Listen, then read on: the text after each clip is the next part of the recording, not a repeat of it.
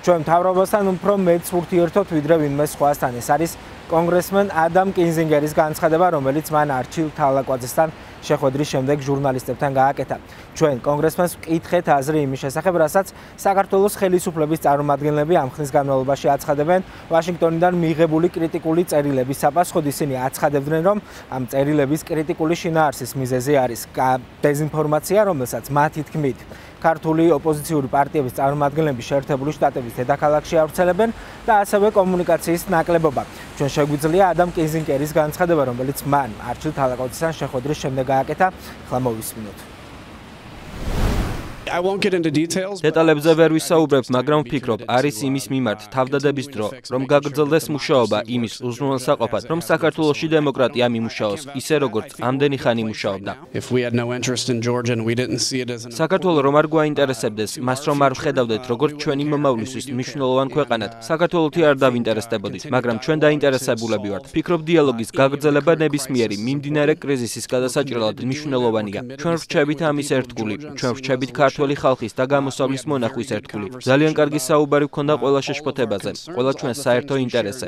იმედი მაქვს, ზოგად გამოსავალს ძალიან მალე მივიღებთ. ჩვენ მთავრობასთან უფრო მეტად ვურთიერთობთ ვიდრე ვინმე სხვასთან. როცა ვხედავთ შეშფოთების მიზეზს, გამოხატავთ ამ შეშფოთებას, მაგრამ ამ შეშფოთების გამოხატვა არ უნდა იყოს აღქმული როგორც იმედგაცრუება ან სიბრაზე. ეს მიღებული უნდა იყოს ისე, რომ ესაა რაც მეგობრებს შორის ხდება. ჩვენ საქართველოს უყურებთ როგორც ჩვენი მომავლისთვის უკიდურესად მნიშვნელოვან ქვეყანას. მე ვფიქრობ და იმედი მაქვს, რომ საქართველო ხედავს შეერთებულ შტატებს როგორც ძალიან მნიშვნელოვან ქვეყანას.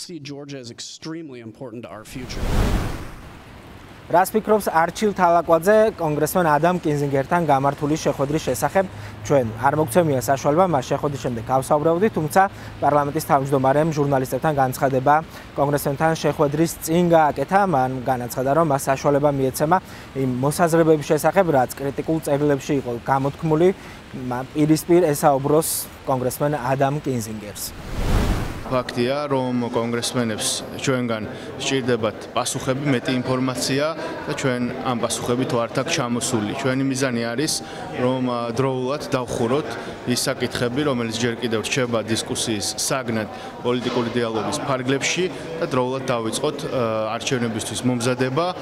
ჩვენ გვაქვს პასუხისმგებლობა და აუცილებლად შევასრულებთ ამ პასუხისმგებლობას, რომ არჩევნები საქართველოში ჩატარდება დემოკრატიულად, გამჭვირვალედ, მიუხედავად იმისა, თუ რა შეთანხმება შედგება არჩევნების მოდელთან დაკავშირებით ჩვენსა და ოპოზიციას შორის. წერილები ჩვენთვის არის ჩვენი მხრიდან მიღებული, როგორც მეგობრების მოსაზრება, ამიტომ ჩამოვედით აქ, რომ პირდაპირ უშუალო საუბარი შედგეს კონგრესის წევრებთან.